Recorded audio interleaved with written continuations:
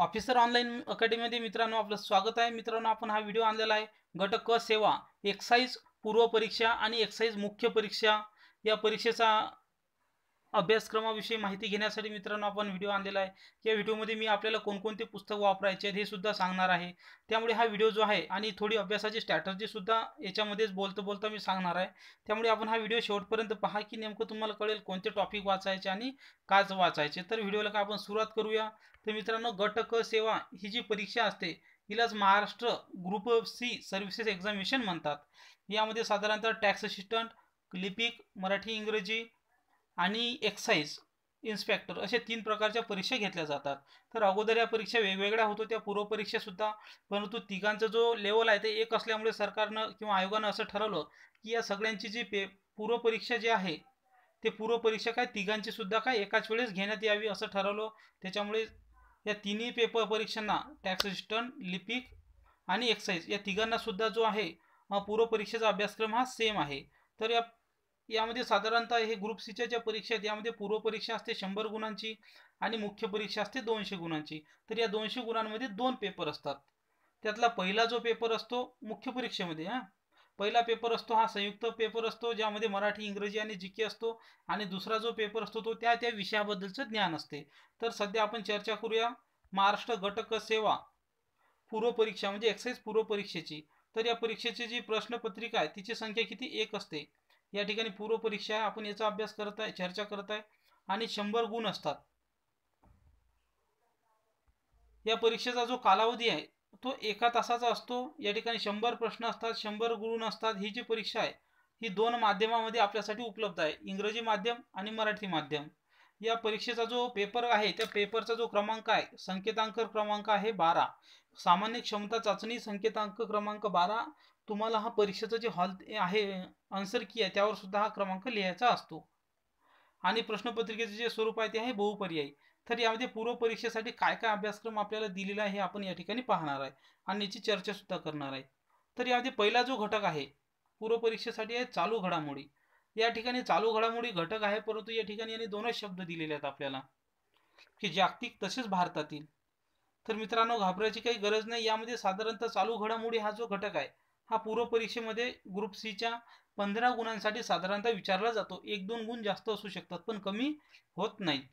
तर साधारणतः यामध्ये कोणकोणत्या चालू घडामोडी विचारतात, यामध्ये क्रीडा, पुरस्कार, निधन, नियुक्ती, आर्थिक, राजकीय, सामाजिक अशा प्रकारचे जे चालू घडामोडी आहेत ते विचारले जातात। त्यामध्ये साधारणतः 15 घडामोडीपैकी 4 ते 5 घडामोडी हा पेपर ग्रुप सीचा असल्यामुळे ह्या महाराष्ट्र राज्याशी निगडीत असतात, आणि इतर ज्या 8 ते 10 घडामोडी आहेत ह्या भारत आणि जागतिक लेवलच्या घडामोडी असतात। तर यामध्ये वेगवेगळ्या ठिकाणी होणाऱ्या महत्त्वाच्या महिलाविषयक घडामोडी, पर्यावरण घडामोडी यांच्याबद्दल या सुद्धा काय यामध्ये घडामोडी असतात। तर याच्यासाठी मित्रांनो आपल्याला दररोज अभ्यास करायचा असतो। यासाठी तुम्हाला 2 पेपर वाचायचे असतात। जर तुम्ही इंग्रजीत वाचत असाल तर द हिंदू पेपर तुम्हाला वाचू शकता तुम्ही, आणि जर मराठीतून वाचत असाल तर लोकसत्ता, सकाळ किंवा महाराष्ट्र टाइम्स या 3 पैकी कुठलाही एक पेपर जर तुम्ही डेली कंटिन्यू वाचला आणि नोट्स जर काढल्या तर तुम्हाला नक्की याचा फायदा होऊ शकतो। आणि तुम्ही म्हटलं की सर आता याचं पुस्तकामधून कोणते अभ्यास करायचं, तर कुठलेही 2 लेखकाचे जर तुम्ही पेपर वाचत नसाल आणि फक्त पुस्तकातून किंवा मासिकातून अभ्यास करत असाल तर तुम्ही सिम्प्लिफाईड किंवा देवा जाधवर यांचं पुस्तक, लक्षवेध, अभिनव किंवा बुलेट किंवा टॉपर 777 हे 7-8 प्रकारचे पुस्तक आहेत, किंवा सिम्प्लिफाईड, तुम्ही या कुठल्याही पैकी 2 पुस्तकं तुम्हाला वापरायची आहेत। आता 2 याच्यासाठी वापरायचे आहेत की हे 2 महिन्यातून एकदा निघणारे पुस्तक आहेत। तुम्हाला कमीत कमी जुन्या 3 आवृत्ती तुमच्याजवळ काय ह्या असणं आवश्यक आहे, म्हणजे कमीत कमी यामध्ये 1 वर्षाच्या अगोदरपासूनचे काय प्रश्न हे निघतात। तर कुठलेही 2 लेखाचे जर तुम्ही पुस्तक वाचले म्हणजे या लेखानं जर जेवढा टॉपिक कव्हर नाही झाला तर काही टॉपिक हा दुसऱ्या लेखाकडून काय कव्हर होऊ शकतो। त्यामुळे 2 लेखाचे कुठलेही 2 पुस्तकं या ठिकाणी तुम्ही वाचा, आणि त्यांच्या मात्र कमीत कमी 3 मागील 2 प्रती ह्या तुम्ही वाचणं असलेल्या आवश्यक आहेत। तर आता जो पुढचा घटक आहे तो आहे नागरिक शास्त्र। नागरिक शास्त्र या ठिकाणी काय भारताच्या घटनेचा प्राथमिक अभ्यास, राज्य व्यवस्थापन कंसात प्रशासन, ग्राम व्यवस्थापन आणि पुढे कंसात प्रशासन आहे। तर हा नागरिक शास्त्र किंवा पॉलिटी हा विषय आहे, यालाच भारतीय राज्यघटना असं सुद्धा आपण म्हणतो। तर साधारणतः हा जो विषय आहे 10 ते 12 गुणाकरता काय विचारला जातो। यामध्ये काही प्रश्न अतिशय सोपी असतात, काही हे प्रश्न कठीण असतात. तर यामध्ये साधारणतः घटनेची निर्मिती आणि घटना ज्यावेळेस 26 जानेवारी 1946 पासून घटनेची निर्मिती झाली, तर ते आजपर्यंतच्या ज्या या ठिकाणी घटनेच्या दुरुस्त्या इथपर्यंत हे प्रश्न विचारतात. यामध्ये महत्त्वाचे भाग म्हणजे मूलभूत हक्क, मार्गदर्शक तत्वे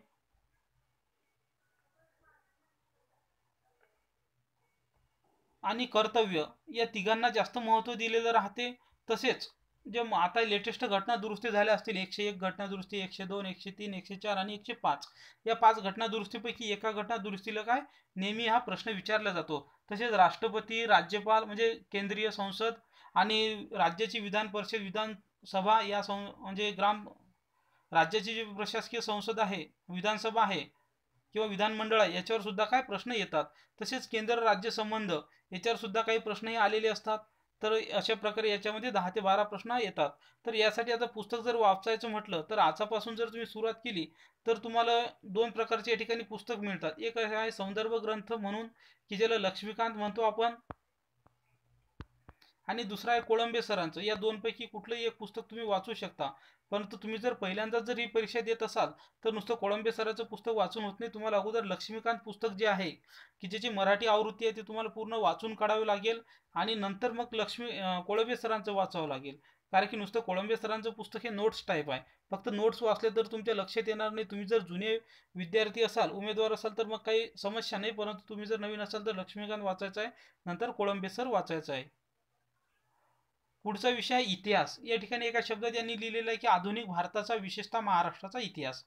हा इतिहासावर सुद्धा किती 15 प्रश्न या ठिकाणी येत असतात. यामध्ये साधारणतः 1857च्या इतिहासापासून तर 1960चा जो लढा आहे, 1960, 1961 गोवा मुक्ती संग्राम, हैदराबाद मुक्ती संग्राम इथपर्यंत काय आपल्याला प्रश्नही विचारले जातात. साधारणतः यामध्ये प्रश्न विचारायचा जर विचार केलं तर महाराष्ट्राशी निगडीत जवळपास 10 प्रश्न या ठिकाणी असतात आणि भारतीय स्वातंत्र्य लढ्याशी 4-5 प्रश्न हे असतात. तर यामध्ये भारताच्या इतिहासाबद्दल प्रश्न असतात, गोव्याच्या इतिहासाबद्दल प्रश्न असतात, हैदराबादच्या इतिहासाबद्दल प्रश्न असतात. याच्यापैकी बरेचसे जे प्रश्न आहेत, तुम्ही जर महाराष्ट्रातील समाज सुधारक हा टॉपिक जर कव्हर केला तर तुमचे काय बऱ्याच प्रश्नाचे काय उत्तर तुमचे हे सुटू शकतात. यामध्ये महत्त्वाचं इंग्रजांनी केलेले कायदे, शेतसारा पद्धत, गांधीजींचे वेगवेगळे आंदोलन, मवाळ युग, जहाल युग आणि गांधी युग या तिन्ही युगावर काय प्रश्न या ठिकाणी साधारणतः डिवाइड करून विचारले जातात. तर यासाठी पुस्तकाचा विचार केला तर या ठिकाणी तुम्हाला 3 पुस्तक वाचावं लागतात. पहिलं पुस्तक की जे भारताच्या इतिहासासाठी, दुसरं महाराष्ट्राच्या आणि तिसरं चळवळच्या. तर भारताच्या इतिहासासाठी तुम्हाला ग्रोवर नावाचं पुस्तक आहे, ते अतिशय बेस्ट आहे. त्यामधील पहिले सुरुवातचे जवळपास 8 ते 10 चॅप्टर जर तुम्ही सोडले तर नंतरचे चॅप्टर सर्व हे तुम्हाला यासाठी आवश्यक आहे. आणि महाराष्ट्रासाठी कटारे, गाठाळ किंवा शांता कोठेकर यांचं काय तुम्ही कुठलंही एक पुस्तक काय 3 पैकी एक महाराष्ट्रासाठी वाचू शकता. आणि महाराष्ट्राचा 11वीचा इतिहास हा अजिबात वाचायला विसरू नका, कारण की त्याच्यावर ॲज इट इज प्रश्न हे विचारले जातात. तसंच या यूट्यूब चॅनलच्या प्लेलिस्टमध्ये महाराष्ट्राच्या इतिहासावरील काय प्रश्न, महाराष्ट्राचा पूर्ण इतिहासच या ठिकाणी व्हिडिओमध्ये टाकलेला आहे. आणि तुम्ही दुसऱ्यांचे जर पुस्तक वाचले तर त्या पुस्तकं चांगले आहेत, परंतु त्यामध्ये पूर्ण अभ्यासाच्या दृष्टिकोनातून, एमपीएससी दृष्टिकोनातून ते पुस्तकं तयार केलेले नाही आहेत. बिपिनचंद्र वगैरे यांचे आहेत चांगले पुस्तकं, जयसिंगराव पवार, परंतु त्या ठिकाणी सर्व सिलेबस काय कव्हर होत नाही. पुढचा विषय आहे भूगोल. भूगोल आहे. भूगोलामध्ये सुद्धा 15 प्रश्न विचारतात. यामध्ये आपल्याला दिलेलं आहे की महाराष्ट्राच्या भूगोलाचा विशेष अभ्यासासह यामध्ये साधारणतः पृथ्वी, जगातील विभाग, हवामान अंदाज, अक्षांश, रेखांश, महाराष्ट्रातील जमिनीचे प्रकार, पर्जन्यमान, पिके, शहर, नद्या, उद्योगधंदे इत्यादी. या ठिकाणी तुम्हाला जेवढे पण टॉपिक दिलेले आहेत यापैकी प्रत्येक टॉपिकवर एक प्रश्न येतो. भूगोलाची हेच विशेषता आहे की इतिहास किती आहे, कोणत्या टॉपिकवर येईल याच्यासाठी काही सांगू शकत नाही, परंतु भूगोलाचं मात्र मी तुम्हाला कन्फर्म सांगतो की या प्रत्येक टॉपिक परत एका टॉपिकवर काय एक प्रश्न हा असतोच. तर भूगोलासाठी तुम्ही सौदी सरांचं पुस्तक वापरू शकता किंवा खतीब सरांचं पुस्तक वापरू शकता. आणि तुम्ही जर त्याच्यानंतर आता रिव्हिजन करत असाल शेवटची तर त्यासाठी तुम्हाला पुंगळे सरांचं पुस्तक आहे आणि देसले दीपस्तंभचं जे पुस्तक आहे ते चित्रासहित व्यवस्थित आहे. फक्त तुम्हाला त्यातले आकडे व्यवस्थित काय कन्फर्म करून घ्यायचे आहेत.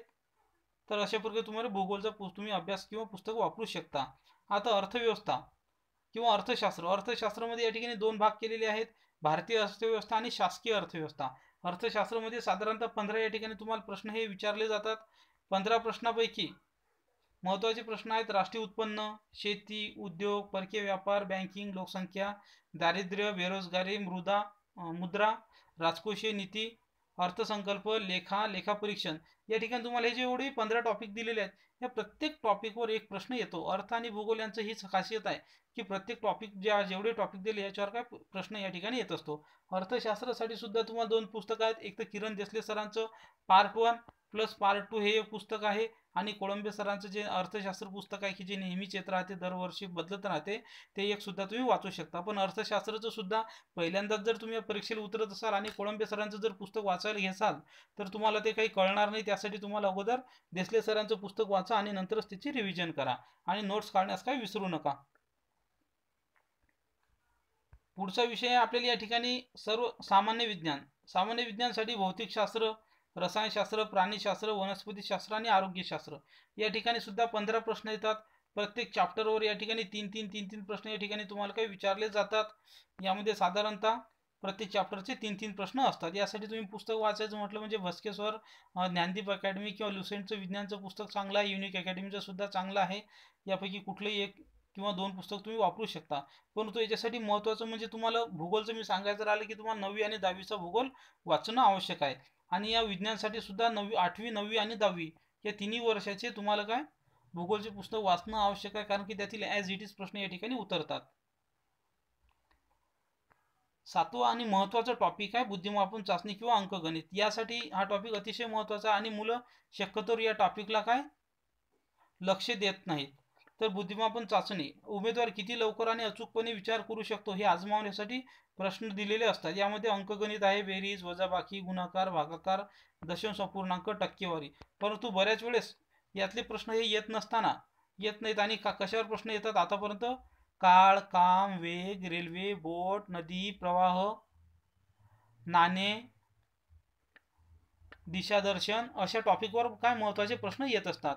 तर या यूट्यूबच्या चॅनलमध्ये गणिताची आणि बुद्धिमत्ताची सिरीज चालू केलेली आहे, ते व्हिडिओ आपण पाहून या ठिकाणी या प्रश्नाचं काय सोल्युशन मिळवू शकता। तर आता या ठिकाणी आपण उत्पादन शुल्क जे एक्साइज इन्स्पेक्टर, एक्साइज सब इन्स्पेक्टरचा काय मेन्सचा अभ्यास आपण आणि मेन्सची अभ्यास पद्धत या ठिकाणी पाहूया। या ठिकाणी मुख्य परीक्षा ही 200 गुणांसाठी असते, 2 पेपर असतात। पहिला पेपर कॉमन असतो, जसाच टॅक्सेशन, क्लर्क आणि लिपिक या तिघांना मिळून कॉमन असतो, ज्यामध्ये मराठी इंग्रजी असते, आणि जो 2 नंबरचा पेपर असतो तो स्वतंत्र होतो। या ठिकाणी आपण पाहताय पेपर क्रमांक 1 चा सांकेतांक क्रमांक आहे 002। यामध्ये पहिल्या पेपरमध्ये मराठी आणि इंग्रजी असते, मराठी 60 गुण आणि इंग्रजी आहे 40 गुण। प्रश्नाची संख्या सुद्धा 60-40 आहे। याचा दर्जा 12वीचा आहे मराठीचा, आणि इंग्रजीचा दर्जा मात्र पदवीचा आहे। माध्यम मराठीमधून आहे, इंग्रजीमधून आहे। 1 तासाचा वेळ आहे, आणि MCQ टाईपचे काय या ठिकाणी प्रश्न तुम्हाला विचारले जातात। आणि पेपर क्रमांक 2 ज्याचा संकेतांक क्रमांक आहे 506, याला सामान्य क्षमता चाचणी किंवा पदासंबंधीचे ज्ञान किंवा त्या विषयासंबंधीचे ज्ञान असं सुद्धा म्हणतात। उदाहरणार्थ टॅक्सेशनचं एक्साइजसाठी एक्साइजचे लॉ वगैरे असतात। तर याचा काय आपण 100 प्रश्न असतात, या ठिकाणी 100 गुण सुद्धा असतात। दर्जा पदवीचा आहे। पेपर हा 2 भाषेत आहे, या ठिकाणी मराठी इंग्रजी, आणि 1 तास वेळ असतो। MCQ पद्धतीचे प्रश्न आहेत। तर या ठिकाणी अभ्यासक्रम जर पाहिला आपण पेपर क्रमांक 1 साठी, तर मराठी विषयासाठी या ठिकाणी मराठीमध्ये तुम्हाला सर्वसामान्य शब्दसंग्रह, वाक्यरचना, व्याकरण, म्हणी, वाक्प्रचार, याचे अर्थ आणि उपयोग, तसेच उतारवरील प्रश्नाचे उत्तरे। या ठिकाणी एक उतारा येतो तुम्हाला, आणि इंग्रजी 40 मार्कासाठी, मराठी 60 मार्कासाठी। इंग्रजीमध्ये common vocabulary, sentence structure, grammar, use of idioms, phrases and there meanings, comprehension of passage. तर मित्रांनो, या मराठी आणि इंग्रजीचं कॉमन गोष्ट अशी आहे की या ठिकाणी दोघांना सुद्धा पुस्तकं बाळासाहेब शिंदे सरांचे आहेत, आणि मराठीसाठी मोरा वाळिंबे सरांचं आहे। इंग्रजी सरांसाठी तुम्ही MJ यांचं पुस्तक वापरू शकता। आता प्रश्न पुस्तकात संपला। आता यांच्यामध्ये साधारणतः 50% प्रश्न हे शब्दसाठ्यावर येतात। शब्द, वाक्यात उपयोग, व्याकरण, एका वाक्यात म्हणजे एका शब्दाचे अनेक अर्थ। तर यासाठी तुम्हाला शब्दांचं भंडार हे तुमच्याकडे असणं आवश्यक आहे। यासाठी तुम्हाला कमीत कमी 1 वर्ष अगोदरपासून काय शब्दसाठा तुमचा करणं आवश्यक आहे, तेव्हाच तुम्ही काही परीक्षा क्रॅक करू शकता आणि जास्तीत जास्त गुण काय घेऊ शकता। तर आता आपण या ठिकाणी पेपर क्रमांक 2चा आपण विचार जर केला तर यामध्ये चालू घडामोडी ज्या जागतिक तसेच भारतातील आहेत. मी अगोदरच तुम्हाला सांगितलं की या कशा प्रकारे करायच्या आहेत. तर बुद्धिमापन चाचणी या ठिकाणी फक्त या ठिकाणी गणित नाही आहे, फक्त बुद्धिमापन चाचणी आहे. या ठिकाणी 10 ते 15 मार्कासाठी चालू घडामोडी विचारतात. पेपर क्रमांक 2ला बुद्धिमापन चाचणी सुद्धा 15 गुणांसाठी विचारले जाते. राज्यघटना आहे ते 10 गुणांसाठी या ठिकाणी विचारले जाते. यामध्ये घटना कशी तयार झाली आणि घटनेच्या प्रस्तावनेमागची भूमिका, तत्वे, घटनेची महत्त्वाची कलमे, ठळक वैशिष्ट्ये, केंद्र राज्य संबंध, निधर्मी राज्य, मूलभूत हक्क कर्तव्य, राज्याच्या धोरणाची मार्गदर्शक तत्वे, शिक्षण, युनिफॉर्म, सिव्हिल कोड, स्वतंत्र न्यायपालिका, राज्यपाल, मुख्यमंत्री, मंत्रिमंडळाचा जो रोल आहे तो, त्यांचे अधिकार आणि कार्य, राज्य विधिमंडळ. म्हणजे या प्रत्येक टॉपिक, जेवढे टॉपिक तुम्हाला दिलेले आहे, प्रत्येक टॉपिकवर एक एक एक एक या ठिकाणी काय प्रश्न विचारण्यात येतो. याच्यासाठी तुम्हाला पुस्तकाची यादी सांगितली, तेच पुस्तक या ठिकाणी वापरायचे आहेत. कोळंबे सर आणि लक्ष्मीकांत यांचा पुढचा जो आहे माहिती अधिकार अधिनियम 2005 आणि महाराष्ट्र लोकसेवा हक्क अधिनियम 2015. तर याचे सुद्धा व्हिडिओज तयार केलेले आहेत. याच्यामध्ये महत्त्वाचं म्हणजे यासाठी युनिक अकॅडमीचे पुस्तकं तयार केलेले आहेत, ते सुद्धा का आपण वाचू शकता. हे सुद्धा जे अधिनियम आहे ते जवळपास 10 ते 12 गुणांसाठी येतात. नंतर 5वा विषय संगणक आणि माहिती तंत्रज्ञान, कम्प्युटरसाठी साधारणतः 10 प्रश्न यामध्ये येतात. याचे सुद्धा व्हिडिओची लिंक मी डिस्क्रिप्शन बॉक्समध्ये तुम्हाला देतो, नंतर पाहायच्यात. आधुनिक समाजातील संगणकाची भूमिका, वेगवेगळ्या क्षेत्रातील जीवनात संगणकाचा वापर, data communication, networking, web technology, cyber गुन्हे, त्यावरील प्रतिबंध, सायबरचा कायदा, नवीन उद्योग समूह म्हणून माहिती तंत्रज्ञानाच्या निरनिराळ्या सेवा, सुविधांची माहिती होणारा उपयोग, भारतातील माहिती तंत्रज्ञान उद्योगाची वाढ व त्याचा दर्जा, शासनाचे कार्यक्रम जसे मीडिया लॅब, एशिया, विद्यावाहिनी, ज्ञानवाहिनी, सामूहिक माहिती केंद्र इत्यादी माहिती तंत्रज्ञानातील काय मूलभूत प्रश्न आणि त्याचे भवितव्य या ठिकाणी काय विचारले जाते. तर मित्रांनो, असा होता संगणक माहिती तंत्रज्ञान. आणि परत एक माहिती हक्क व त्याच्या जबाबदाऱ्या, याच्यामध्ये सुद्धा काय माहिती हक्क हा सुद्धा कायदा साधारणतः 8 ते 10 गुणांसाठी विचारले जाते. यामध्ये महत्त्वाचे कायदे असे आहेत की आंतरराष्ट्रीय मानवी हक्क, त्या संदर्भातील राज्यघटनेतील तरतूद, भारतातील मानवी हक्क जबाबदाऱ्या, यंत्रणेचा अंमलबजावणी आणि संरक्षण, तसेच भारतातील मानवी हक्क चळवळ, मानवी हक्कापासून वंचित राहण्याच्या समस्या, गरिबी, निरक्षरता, बेकारी, सामाजिक गुन्हेगारी, सामाजिक, सांस्कृतिक, धार्मिक प्रथा यासारख्या अडचणी, हिंसाचार, भ्रष्टाचार, दहशतवाद, कामगारांचं शोषण आणि संरक्षित गुन्हेगारी इत्यादी, लोकशाही व्यवस्थेतील एकमेकांचे हक्क आणि मानवी प्रतिष्ठा व एकतेचा आदर करण्यासाठी प्रशिक्षणाची गरज, महत्त्व, नागरी हक्क संरक्षण अधिनियम. अजून यामध्ये साधारणतः 8 ते 10 गुणांसाठी येतो. नंतर अजून काही या ठिकाणी कायदे आहेत, त्यांचे सुद्धा 5-5 गुणांसाठी हे प्रश्न येतात. नागरी हक्क संरक्षण अधिनियम 55, मानवी हक्क संरक्षण अधिनियम 1993, कौटुंबिक हिंसाचार महिलांचे संरक्षण अधिनियम 2005, अनुसूचित जाती अनुसूचित जमाती अत्याचार प्रतिबंध म्हणजे 1989 आणि हुंडाबंदी अधिनियम 1961 हे कायदे आहेत. साधारणतः हे कायदे 20 गुणांसाठी काय 25 गुणांसाठी विचारले जातात.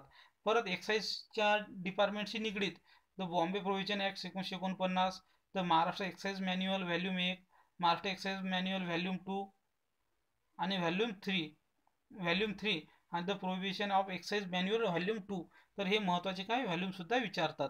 तर मित्रांनो, अतिशय महत्त्वाचे असे आवश्यक व्हिडिओची लिंक डिस्क्रिप्शन बॉक्समध्ये आणि आपल्या प्लेलिस्टमध्ये टाकलेले आहे, ते एकदा पहा.